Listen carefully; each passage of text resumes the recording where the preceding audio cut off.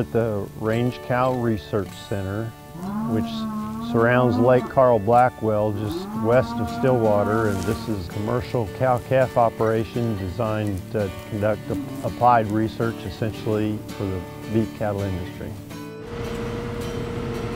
The research focus at the Range Cow Research Center is cow-calf nutrition, reproductive physiology, and genetics. One of the projects we're looking at right now is to find cows that are efficient in forage utilization, and that's a genetics by nutrition interaction study.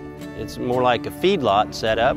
We've got individual pens set up to hold cattle with water and individual feeders that track that intake of the cattle.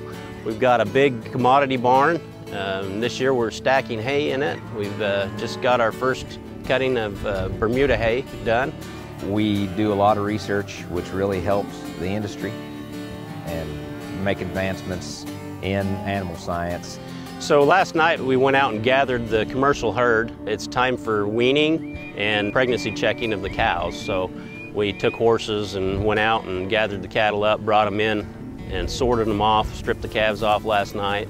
We've been weighing calves this morning, and as soon as the vet gets here, then we'll go ahead and we'll preg check all the cows. We have a lot of graduate students that are in charge of the research trials, and we have student help that works out here and helps us to manage these ranges.